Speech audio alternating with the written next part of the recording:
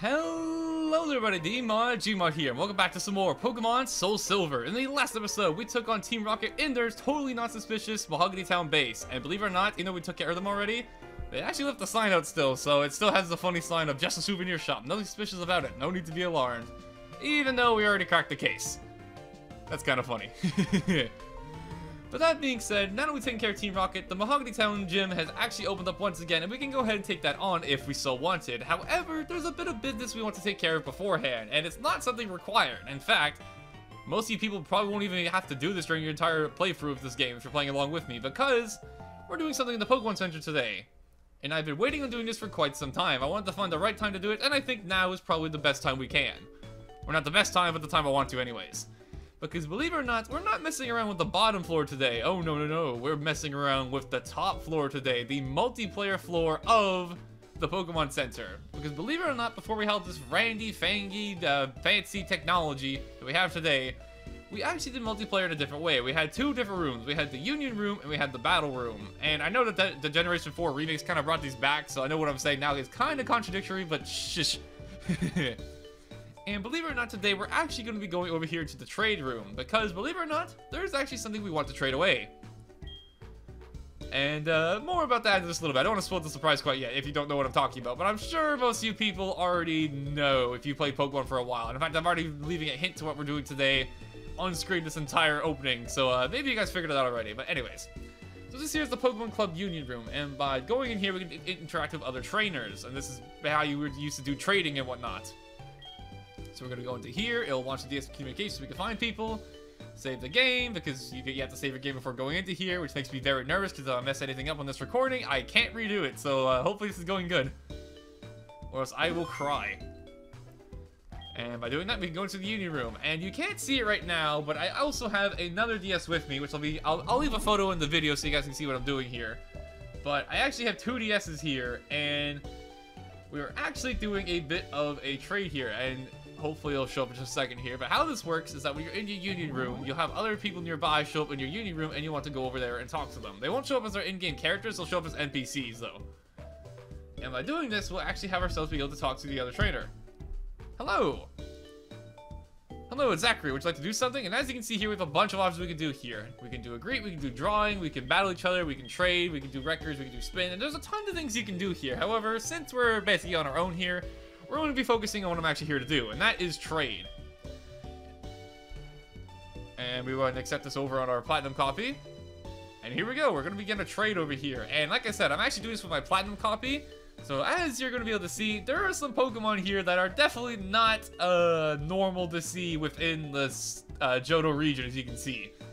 And because I feel like it, we're going to trade over right in time, baby. And we are going to be trading over on our side, our Haunter over here. And you may be wondering, why exactly are we doing this? Well, the reason for that is because by doing this, we're going to actually be activating...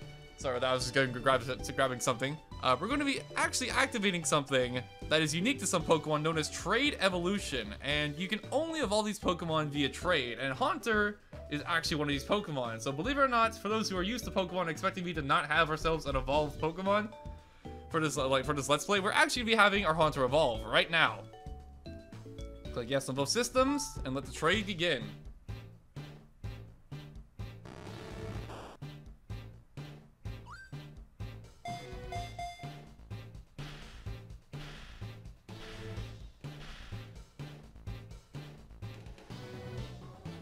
And away he goes.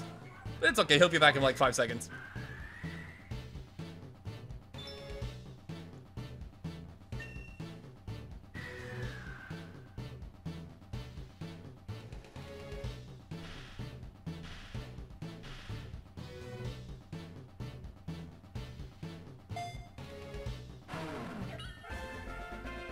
Just like that, our Haunter has been traded over, and we got a Bastion on return. Isn't that cool? However, over here on our other screen... What? Haunter is evolving!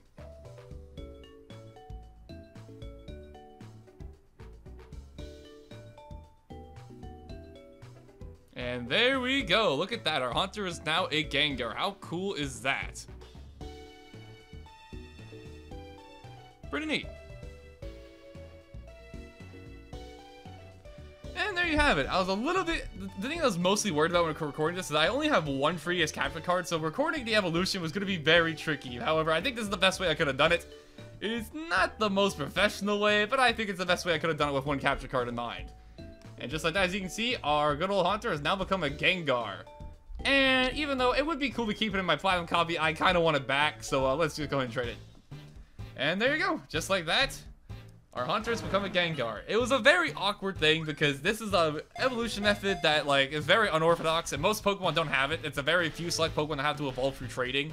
But I freaking love Gengar and I love Haunter and I love basically the entire family line and I really wanted to evolve my Pokemon, so this was kind of the best way I could figure out how to do it. And I apologize, like I said, if it's not the highest quality, and there's definitely like better methods of recording this with 2 capture cards, but I only have one, and yeah, I wasn't gonna wait like a whole month to get a second capture card just to do a single trade evolution, but I'm sure you guys can understand that.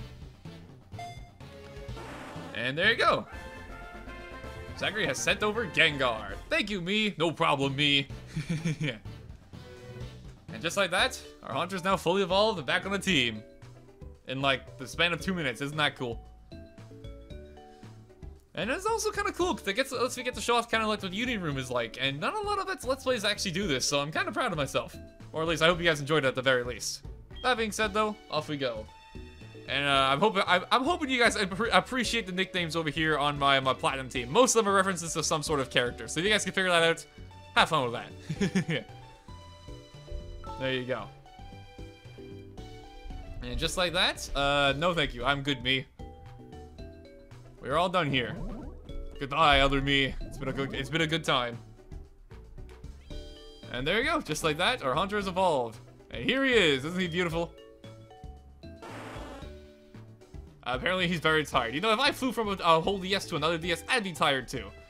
And since we just came back, we may as well heal up our Pokemon before we go take on this gym. Because believe it or not, we're not just doing a trading today. We're also going to be taking on this Pokemon gym while we're at it. Because, you know, why not? Not the Pokemon, why not? You know, the expression, why not? Bad dad joke aside, let's get going. So at this point here, let's take a quick look at our team here. Let's take a look at our new Haunter before we head on out.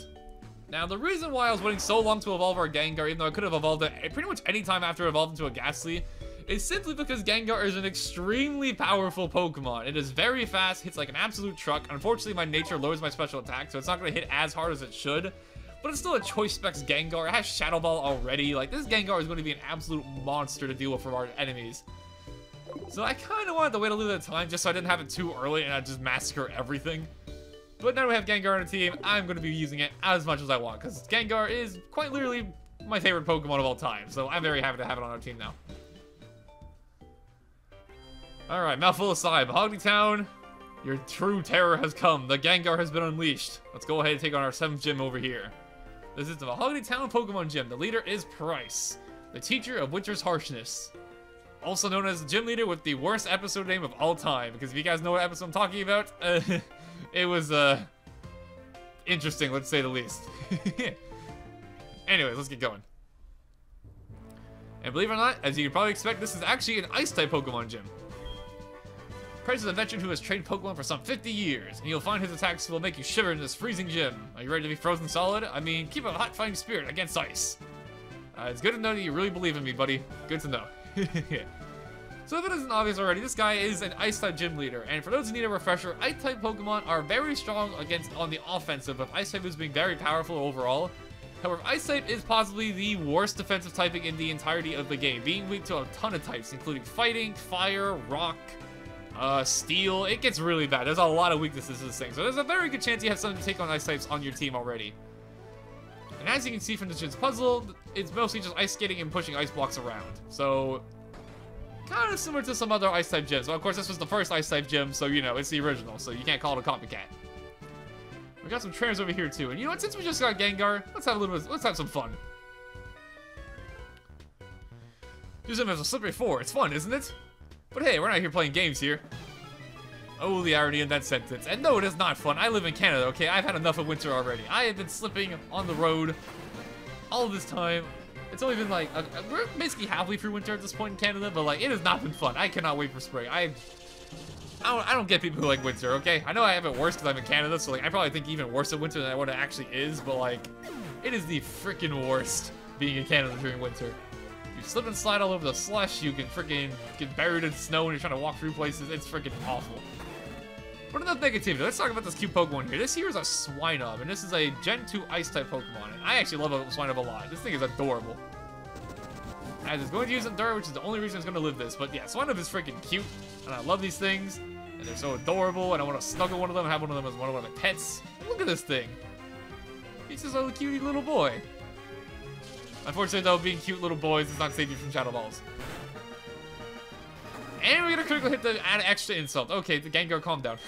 Gonna hit level 28, and unfortunately, since we evolved, oh, never mind. I was gonna say, since we evolved into Gengar, we're not gonna get any new moves for a while, because if you evolve a Pokemon, they tend to take longer to learn moves compared to their pre-evolved forms, but make a liar out of me, we got a new move immediately. This here is Payback. It's a Dark-type move, and it does 50 damage. Not 50 damage, 50 power. However, it will actually double in power if you take an attack first. Now, normally this can be kind of a cool move. Unfortunately, though, for Gengar, Gengar is a very fast Pokemon, so it's not really going to take damage before using Payback, so it's always going to be basically 50 power. And it's also a physical move, which Gengar does not really do, so yeah, we're not learning this for sure. Yeah, we're not learning Payback. It's kind of ironic, too, because I still have Curse on my Gengar. Normally, Curse is one of the first moves I get rid of, but Curse was so useful in the early game for us that I kind of just kept it all this time. And even though this is Gengar's debut day and his new showcase, I don't want him to take all the spotlight, so let's see. Actually, never mind. Gengar's kind of on level with everybody else. So you know what, Gengar? You can stay on the front. And yeah, I don't... Actually, no, we have to fight this train. We need to get through this ice puzzle. To get to Pryce, our gym leader, you need to think before you skate. We'll see about that. I will say that it's kind of cool all the trainer classes in here. You got like a bunch of skaters. That's what you usually see. Although I don't really know how you skate indoors. Like they're on the freaking ground. Nah, I'm not gonna question it.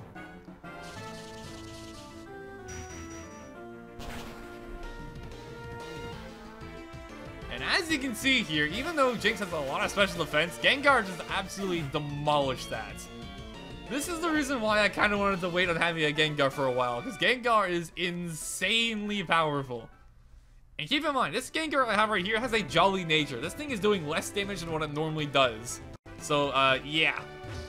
You don't screw around with Gengar, and I think I already messed up this puzzle. I did. Now, the good news is if you ever mess up a puzzle, you can actually leave the room and come back to it, so, like, you don't have to go for the exit the gym and everything. You just leave the room and come back, and you'll be just fine. That being said, though, actually, I've done this puzzle in a while, so I might mess this up a couple times. So, how do I want to do this, actually?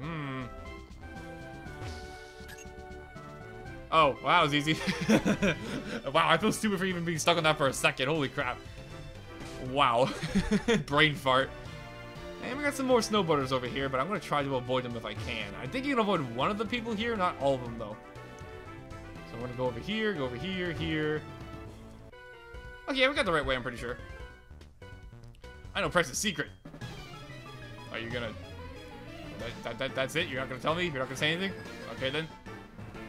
And this guy has a Shelter. A goofy little guy. Look at him. Sticking his little tongue out. Unfortunately for him, though, Shelter has absolutely awful special defense, so this Shadow Ball is going to absolutely eviscerate it. Yeah. I know I'm definitely overkilling with the choice specs I have on Gengar, but like, come on, it's way too much fun. You have a million special attack. You have the most powerful Shadow Balls of all time. It's great. And here we have a Cloyster, which normally would be kind of a threat. However, this thing also has awful special defense. So this Shadow Ball is going to eat you for breakfast too. Yeah, so like I said, Gengar's a little powerful, just a smidge. And he also has level 29, which is pretty cool. There you go. And finally he has a Seal. You know what, Gengar, you're gonna kill everything in the gym if I don't let everyone else have some fun, so I'm gonna send out Sparta instead. You know, we gotta share the experience over here. Go for Seal. And as you can see, even though it's calling Team Rocket under-leveled, we're actually kind of, I wouldn't say over-leveled, we're not over-leveled like at all at the moment, but we're actually on par levels once again. So even though, like I said, with Team Rocket being under-leveled, it's just them being really, really under-leveled. It's not like we were like over-leveled or anything. We're actually like on par with the rest of the game. It's just that this game's leveling is so freaking weird at times. Sometimes it's super low, sometimes it's super high. It's all over the place. It's freaking weird. And I actually live that, wow. Ice Shard, which is a priority move, so it always goes first. In case you're wondering, it's not that Seal is faster than my version. Although that would be kind of a sight to see, a Seal being faster than a cat. There we go. Okay, I'll tell you Pryce's secret. Okay, I gotta hear this. Give me the gossip. The juicy gossip. The reason Pryce is strong is because every day he sits on top of a very cold ice and trains his body and spirit. If that's what it takes to be strong, I think I'll pass. I live in Canada. Actually, I take that back. I live in Canada. I should be super strong then. You know, I live in the cold. I am the polar bear.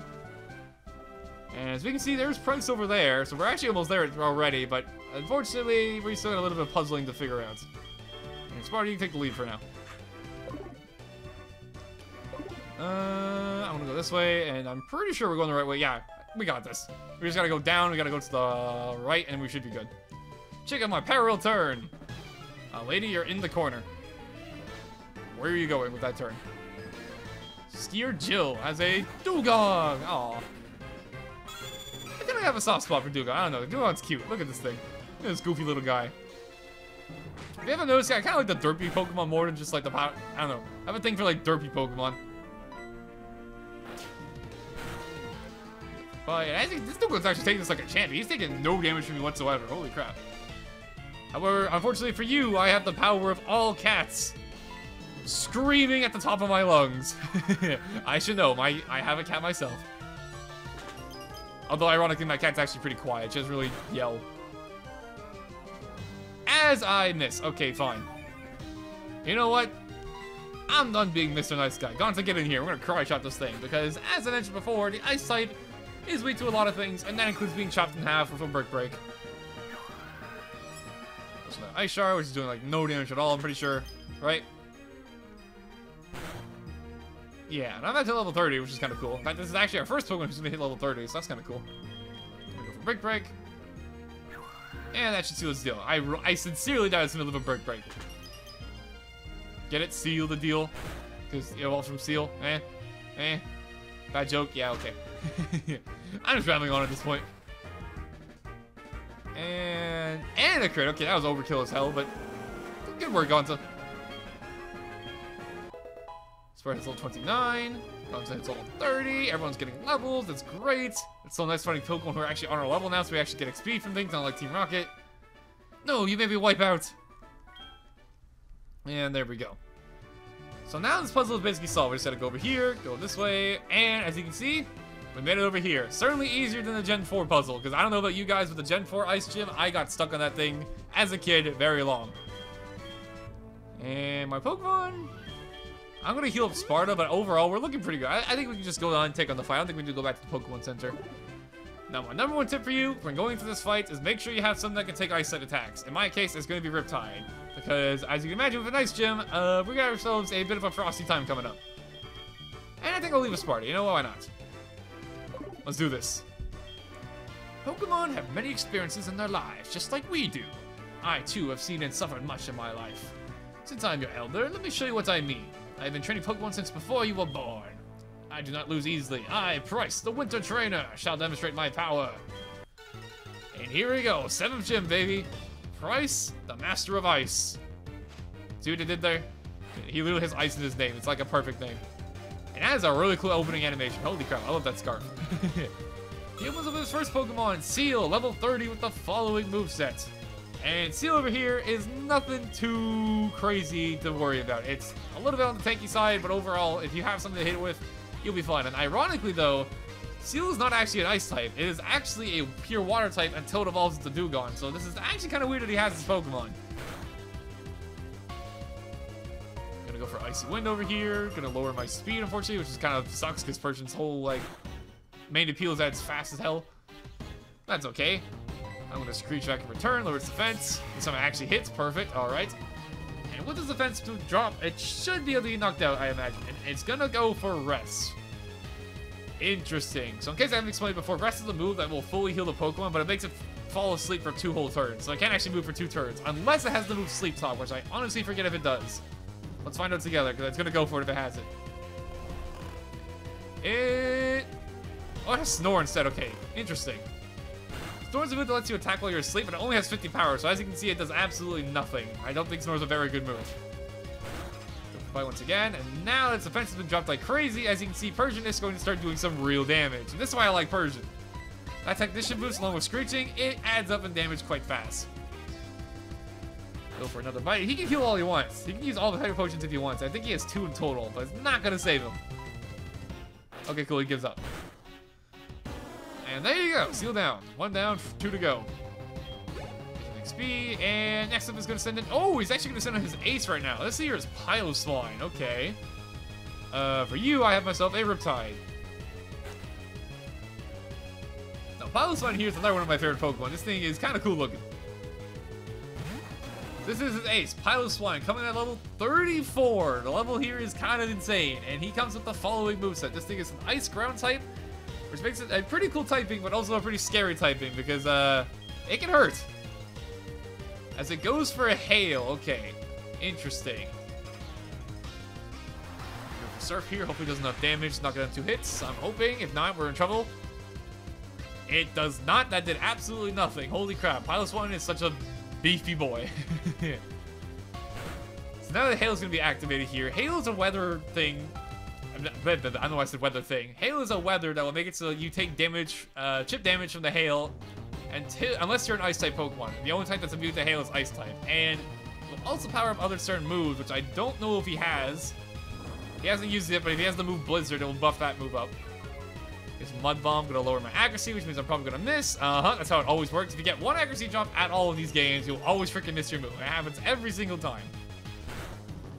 So unfortunately, even though my plan here was to use freaking Riptide to take care of this Piloswine, it's not looking too likely it's gonna happen, because I might just die here. And okay, I barely live. Okay, we get the Surf. I have Torrent boost because of my ability. Let's see. Is it gonna knock it out? It's gonna come. Oh, good job. Nice work, Torrent. Dang, okay. Actually going to show you, the starter abilities of like Blaze, Overgrow, and Torrent, they're not to be underestimated. Even though they don't seem like they're that important, they will add a lot of damage to your attacks. And his final Pokemon over here is Dewgong, an actual Ice type unlike Seal. And for this one, I'm thinking... you know what, Gengar? You're new to the team, kinda. You can have some fun here. Why not? And his final Pokemon, Dewgong, level 32, with the following moveset. You're quite the trainer. Well, why, thank you, Sir Pryce. Unfortunately for you, however, you do not have a Gengar like me, which means you are inferior. Die. That did nothing. Gonna go for a Roarbeam, which is a pretty looking move, but not the strongest move. Although, actually, ironically, it actually would 2-shot me because of the hail damage afterwards, which is kind of funny. Never mind, actually, I think I'd barely live. But I don't think it's gonna live the Shadow Ball. Let's see. Dewgong is kind of tanky. Will it kill? No, it actually doesn't. It gets a rest stop. That kind of sucks. Well, we're gonna do this. We're gonna basically have to take it all over again. Because it's back to full HP. And the hail stopped. Okay, cool. In that case, I'm gonna go. You know what? I think I actually live on, like. I want to say I live if I go for Curse. So I'm actually gonna go for Curse. I forgot I had Choice Specs, which means I can only use Shadow Ball. I actually forgot about that. Crap. Okay, in that case, Shadow Ball it is. Now, I don't know if this Dewgong has Sleep Talk or if it has Snore like the other one we saw. So I know it has one of the two. It has Sleep Talk. Okay, so Sleep Talk's a move that lets you use any one of its moves at random while it's sleeping. And it uses Ice Shard, which I don't think is going to hurt that bad. I hope, right? It did decent chip damage. I'm going to go for Shadow Ball once again. Hopefully it'll actually knock it out this time. And last time it was just a low damage roll, because that happens to Pokemon. Yeah, it was. Okay, cool. Whee! Good job, Gengar. Tons of XP for our trouble. And call it a victory. Seems as if my luck has run out. Got tons of money for our trouble. And there we go. I'm impressed by your prowess. With your strong will, I know you will overcome all life's obstacles. You are worthy of this badge. Here we are ourselves, our 7th gym badge, the Glacier badge from Pryce. Alrighty. That badge will raise the special stats of Pokemon. It also lets your Pokemon use Whirlpool to get across real whirlpools. And this is a gift from me. Make a TM07, which I believe is Hail, I want to say. Yep, it contains Hail. It sounds a hailstorm that lasts for 5 turns. A hailstorm damages all types except ice. And just like that, our gym battle is complete. And we got 7 gym badges. Can you guys believe it? We already have 7 of them. We're getting so close to the end. Even though it took way longer than it should have because of my concussion. But, you know, little details. But yeah, 7 gym badges out of 8, guys. We're making really good progress here. Only 1 more to go. Bridge is something, me or something else. That was a hot battle that spanned the generations. Okay, I don't mean to be a downbringer, but calm down. It wasn't that crazy. Yeah. Let's get going. And a call from Professor Elm. Interesting. Zachary, how are things going? I called because something weird is happening with the radio broadcasts. They were talking about Team Rocket. Uh-oh. Zachary, do you know anything about it? New Team Rocket has returned. No, that just can't be true. Sorry to bug you. Take care.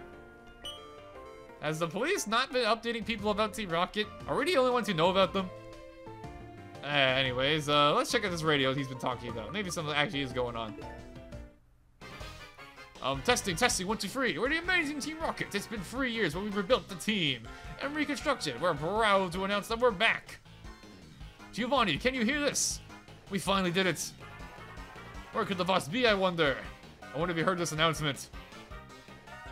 Sounds like something fishy's going on in Goldenrod, so we should probably get ourselves over there. Now, something kind of cool if you actually listen to Team Rocket broadcast, you can actually listen to their theme whenever you want. Like this. Kind of cool. Unfortunately, though, this is only for a limited time, because obviously we have to go stop them, so if you like the Team Rocket theme, enjoy it while you can. And listen to the radio. You know, they may be terrorizing people and, you know, maybe causing some problems in Goldenrod, but it's more important to listen to their super cool theme than going to stop them, you know? Okay, fine, we'll go stop them. But first, we should probably go heal up our Pokemon. Because that was a battle well earned. Now, I know I was saying it before, but I honestly can't believe I already have 7 gym badges. I know, like, this LP has been a slow-going one because all the things have been happening and, like, how crazy of a year it was last year and stuff. And this year... Well, not really this year. This year's been pretty good. The last year was pretty freaking crazy. For me, anyways. And for a lot of people. But to say the fact that we already have 7 gym badges already is kind of cool. That being said, though, my rambling aside, nostalgic or not, I think this is a good stopping point for this episode. We got ourselves a fully evolved Gengar, which I honestly kind of want to have out for this outro. So 1 second here. There we go. We got ourselves a fully evolved Gengar, and we got ourselves our 7th gym badge, making very good progress. And now, apparently, Team Rocket is causing some problems in Goldenrod City. So I think next time we should probably go stop them. So that being said, thank you guys for watching, hope you enjoyed. And what do you gotta say, Gengar? He has nothing to say. He's a man of few words. What talent he exudes with. Anyways, I'm done rambling. See you guys then.